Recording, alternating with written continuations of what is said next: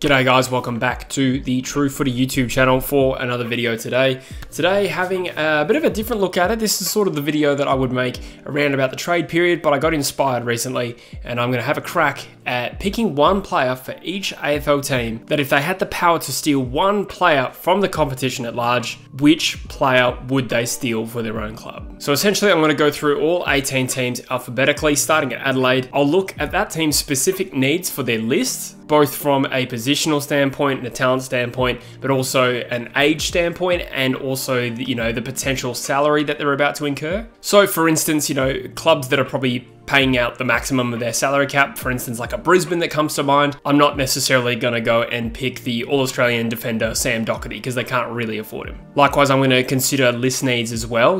For someone that's rebuilding like a West Coast, I'm not going to say Buddy Franklin, the 35-year-old who was about to retire in 1 year. So I'm going to try and keep this as realistic as possible, whilst also acknowledging none of these trades are actually realistic. Before we crack into the list of 18 players, I will give a shout out to the sponsors of today's video, MANSCAPED.com. For all your male grooming needs, be it the body hair trimmer, the lawnmower 4.0, the weed whacker, the nose and ear hair trimmer, or your ball deodorants, ball moisturizers, the crop reviver, your boxes, all of those different sorts of accessories and consumables. There's a huge variety of things you can get at manscaped.com to level up your grooming routine. And the exciting thing is you get 20% off and free shipping simply by being a True Footy viewer and you use the code TrueFooty20 at checkout. So that's 20% off and free shipping, and you'll be supporting the channel. Now let's crack into the list, starting with the Adelaide Crows. So when I'm considering Adelaide, I am looking both where they are on the ladder and their positional needs as well. So a couple come to mind. I think they could use another key defender. I think, was it Fisher Mackesy just retired as well?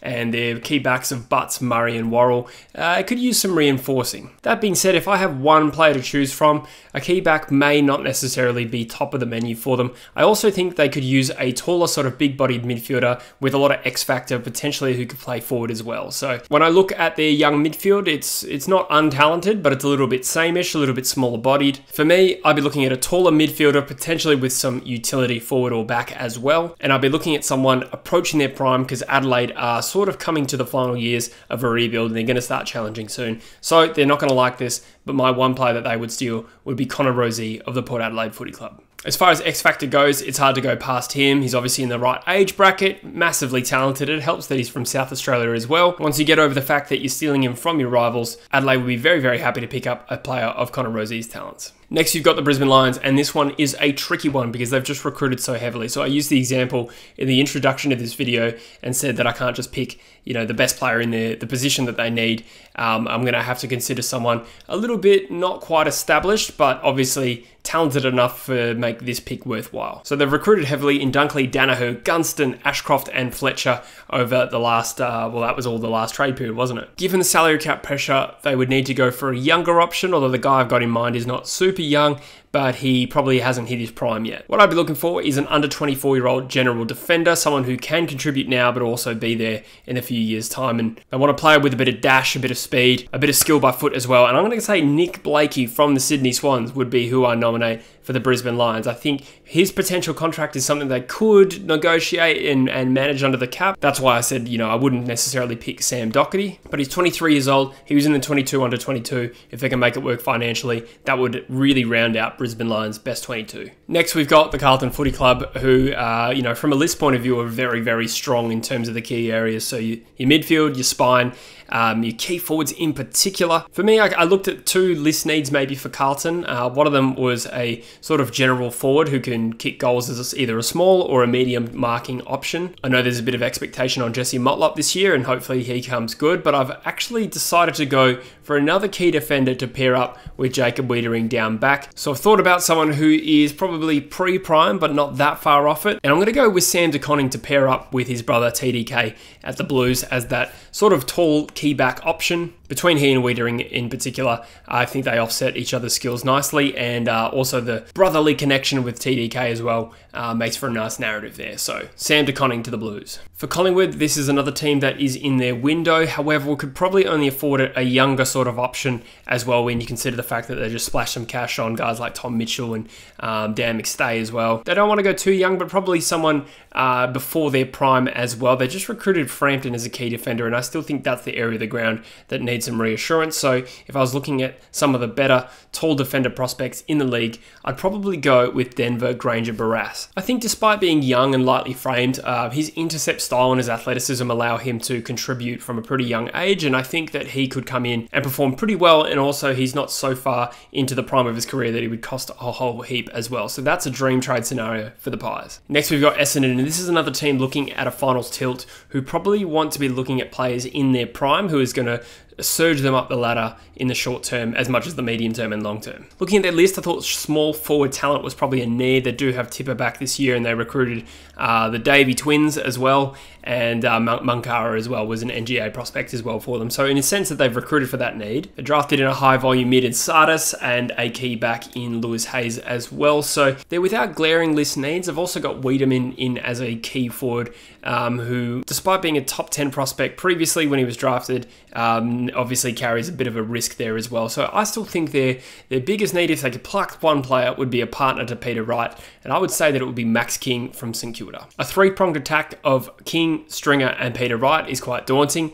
and I think would be maybe not the absolute ticket back into the 8, but it does make them a much more dangerous proposition, and he's young enough that he would be there throughout their premiership window too. Then we've got Fremantle, who are currently entering their premiership window, so to speak. They were 5th on the ladder last year and won a final. For me, from the outside looking in, they're assessing their list need is quite simple. An established key forward in their prime. Taberner has been a solid player over the stretch without being, spectacular, and even still he's playing a bit of a lone hand there. They've lost Rory Lobb. Amos is a bit young, and Nat Fyfe may come into a role as a third tall forward, but I think still a key forward presence would be ideal for them. And I think they could potentially afford someone like Aaron Norton from the Western Bulldogs. There was an article linking them recently. I don't know how valid that is in terms of Norton's interest to come back to Western Australia, but if they could click their fingers and get Aaron Norton, it would make them a very, very daunting premiership contender this year. Then we've got the reigning premiers Geelong, and this is a tough one. They're the best team in the league. I don't really see any glaring list needs. They just added Bowes,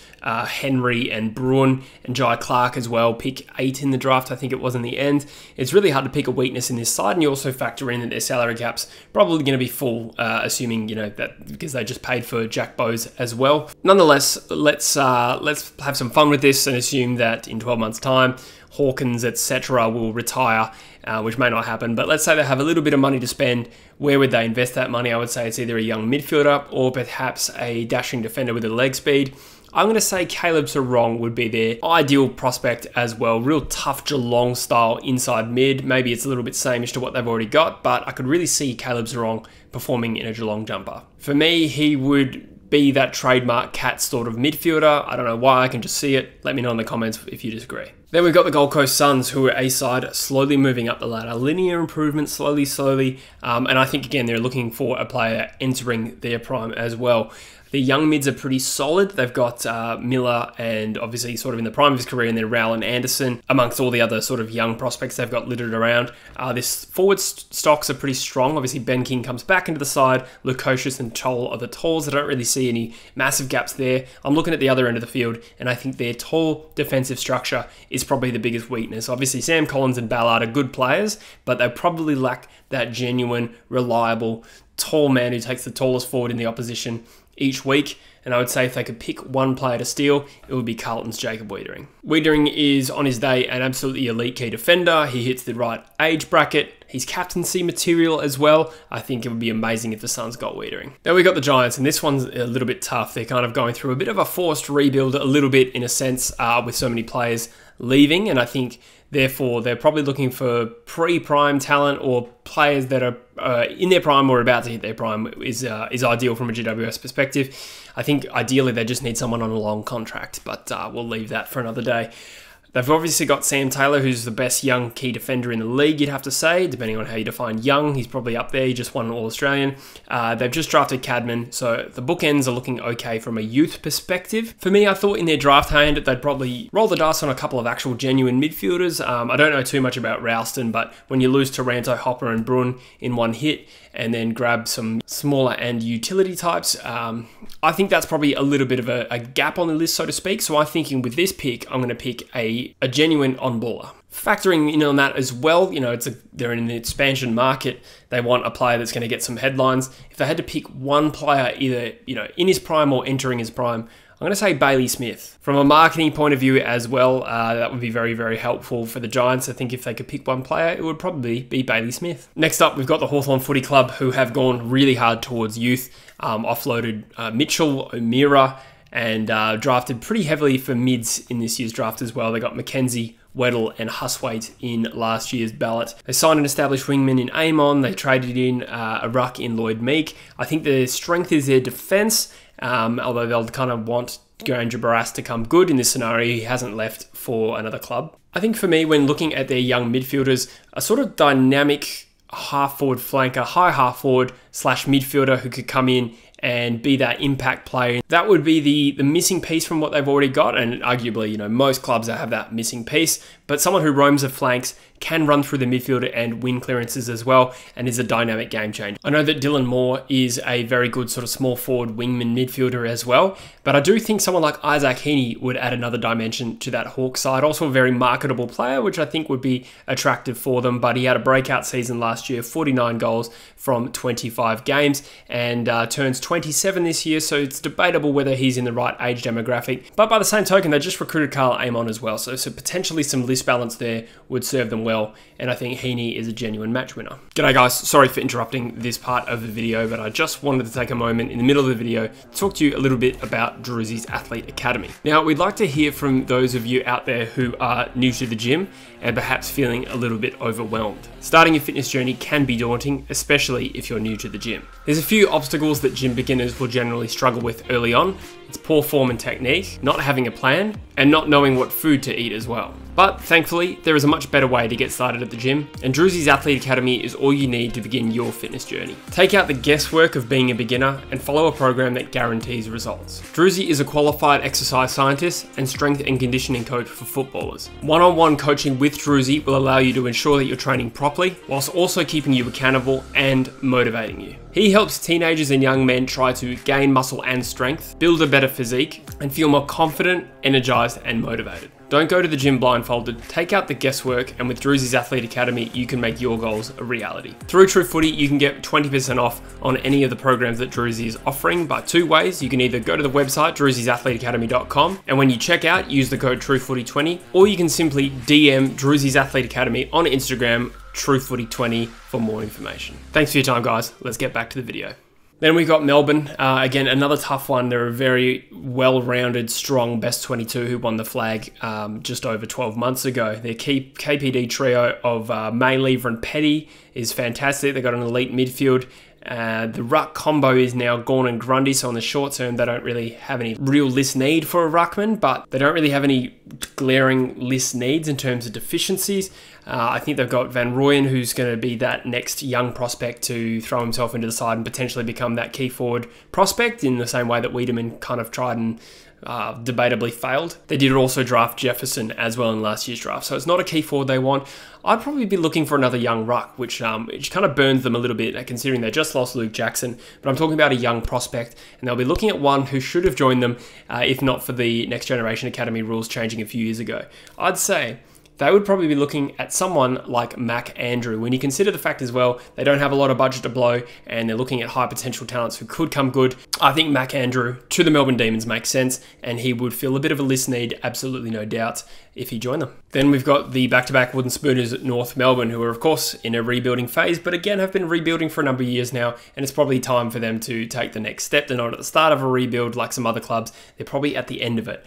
It's been a lean few years, they've drafted heavy, they had obviously Wardlaw and Sheasel in last year's draft. I think what they'd love, both from an on-field perspective and a branding perspective, would be an absolute on-field star who could come in and lift them straight away, both get bums on seats and potentially win games for them as well. I think they could also use some key forward support to Larkey, and when I say support, I'm going to probably pick one player who's not an obvious out-and-out star. He did win the Coleman a couple of years ago, but in the description I just made, you would probably think of someone like a De Goey or something like that. Harry Mackay is my option. I think there's a romantic element there as well. His brother plays there. To have both Ben and Harry playing in the same team, it would finally prove that they're not the exact same person. But again, the second time in this video, reuniting two brothers at the same club and also filling a need for North Melbourne, an established player who's going to kick them goals, one of the best in the competition at his position, and they can certainly afford him. So they tick all the boxes. Harry Mackay becomes a Roo. Next, we've got Port Adelaide, and this is an interesting scenario where they have already signed their dream trade scenario in Jason Horne-Francis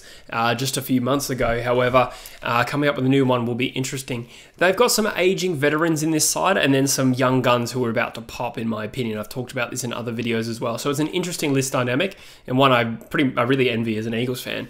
I think potentially a key forward could be an ideal missing piece, so to speak. You know, Dixon's still around. Todd Marshall had 45 goals last year, I think, as well. And there's some rumours about Georgiades returning to Western Australia. I don't know if they're true or not, but either way, someone to replace Dixon in a couple of years would be great. My nomination for them is the other South Australian Gold Coast young gun, and that would be Jack Lukosius, who's currently earmarked as a role, you know, as a key forward target for the Gold Coast Suns, but we've seen him play out of defence as well and potentially on a wing. He's got really, really good foot skills. He's versatile, and therefore Port Adelaide can use him in any way they like, and there's a bit of a romantic element of of bringing back the South Australian talent, and I think he's a high-end talent as well, so Port Adelaide would be stoked to land Jack Lukosius. Next, we've got Richmond, and they had an absolutely mammoth trade period as well. They've gone large on mids, which they needed to, getting Taranto and Hopper, which was just an A+ trade period in terms of what they brought in. They're also now, as a result of that, still in a flag window, and therefore they've got an interesting list balance as well. So they're going to want someone who's coming in their prime, but maybe, you know, not at the end of their prime. I think they've got some aging stars all over the field, so managing that transition is going to be a little bit awkward for them, to be honest. I don't think they're going to have, you know, money to burn just yet, having just spent, what 14 years worth of contracts on Taranto and Hopper.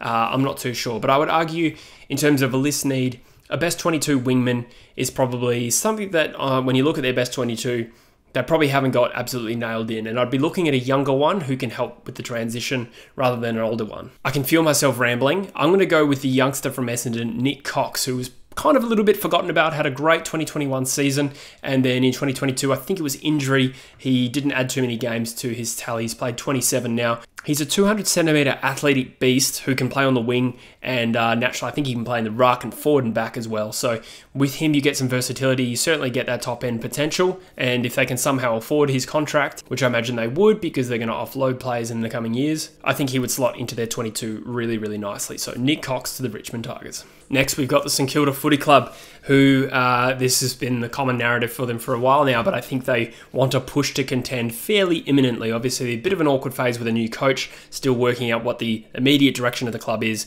but I think similar to North, they're always going to want to be relevant. They're always going to want to have A-grade players who attract fans to games as well. I think looking at their list, I think their midfield lacks a bit of a punch. Obviously, Jack Steele is a gun, and I think they've observed that themselves and tried to get a star player in Dugowie as recently as last year as well. Steele is A-grade, absolutely, and he's supported by Ross and Crouch, but I think it's a little bit thin there and probably a little bit sameish as well. I'm going to say they want an elite talent in the prime of their career. It doesn't necessarily have to be a pure midfielder. I'd be looking at a half-forward midfielder option.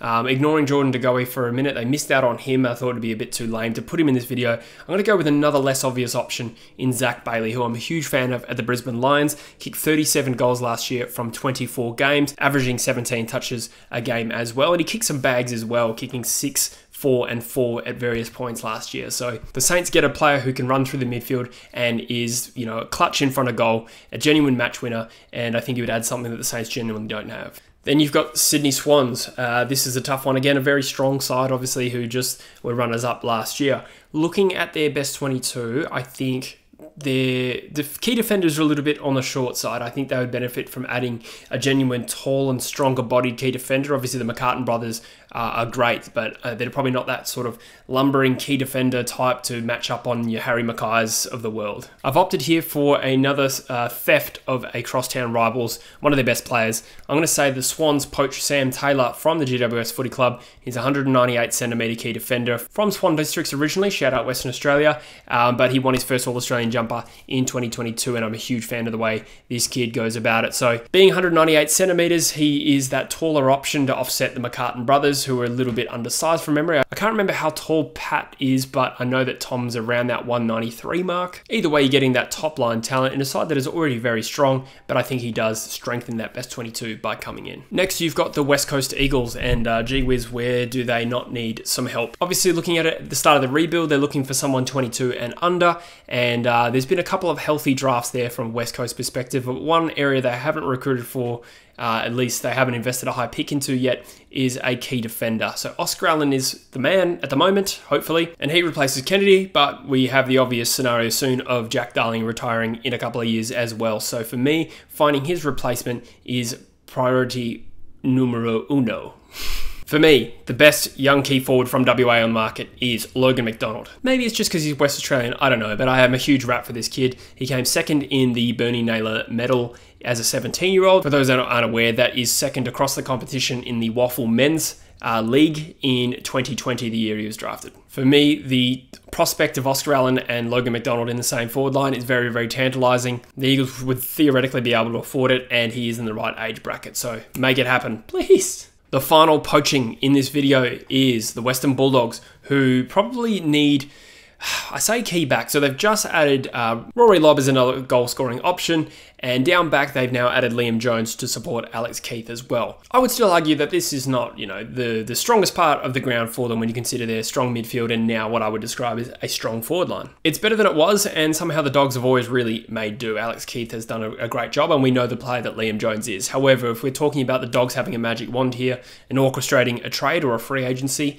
I would say they'd pick one of the best key defenders in the competition right now, and they're going to steal the Eagles' Tom Barrass. Now, I believe this is actually founded in truth somewhat. I think the Dogs did make a huge play for Barrass 12 months ago when he re-signed on a massive West Coast contract, which will basically guarantee him as an Eagle for life. But again, we're playing in a fantasy world here. As a genuine hulking key defender who can intercept and lock down on tall opposition forwards as well. He's 197 centimeters. I think he does definitely add something different to what the Bulldogs currently have, and I think that would make them a much better side if they had someone of Barrass's caliber in their backline. So there you have it, guys. That is 18 players that I would steal on the behalf of all 18 clubs. Let me know in the comments what you agree with and disagree with. Again, there's no chance we're all going to agree on the players that I've picked, but hopefully my rationalizations made a bit of sense and that you can see where I'm coming from. And by all means, let me know in the comments who you would steal for your club if you could have a magic wand to wave. Thank you so much for your support lately, guys. I really appreciate you watching. Hope you're enjoying the content.